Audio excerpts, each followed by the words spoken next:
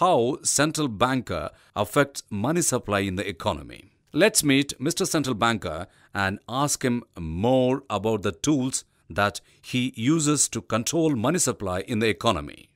Mainly, I have 3 tools to control money supply, and they are reserve requirements, open market operations, and discount rate. Reserve requirements.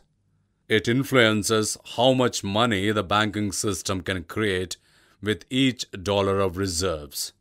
An increase in reserve requirements means that banks must hold more reserves and therefore can loan out less of each dollar that is deposited.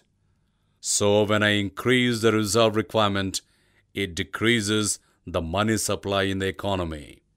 Conversely, a decrease in reserve requirements lowers the reserve ratio, raises the money multiplier, and increases the money supply. The second tool that I use is open market operations.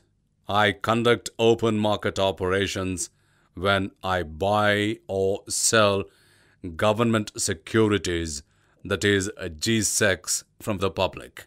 To increase the money supply, I buy back the government securities that are with the banks.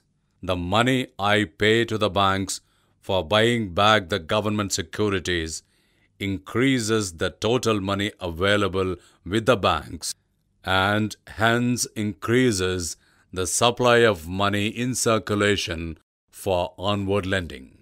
To reduce the money supply, I do just the opposite. I sell government securities. The financial system pays for these government securities with its holdings of currency and bank deposits, directly reducing the amount of money in circulation.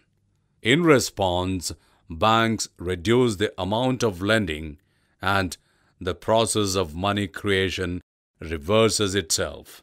The third tool that I use is the discount rate, the interest rate on the loans that the central bank makes to banks.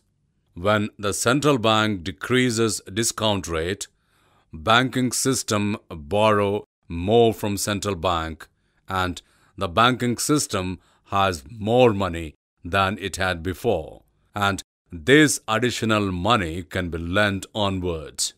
So, decreased discount rate increases money supply in the economy. The central bank can alter the money supply by changing the discount rate. When the central bank increases discount rate, it discourages banks from borrowing from the central bank, so they borrow less and banking system have less money than it had before. Thus, an increase in the discount rate reduces the quantity of reserves in the banking system.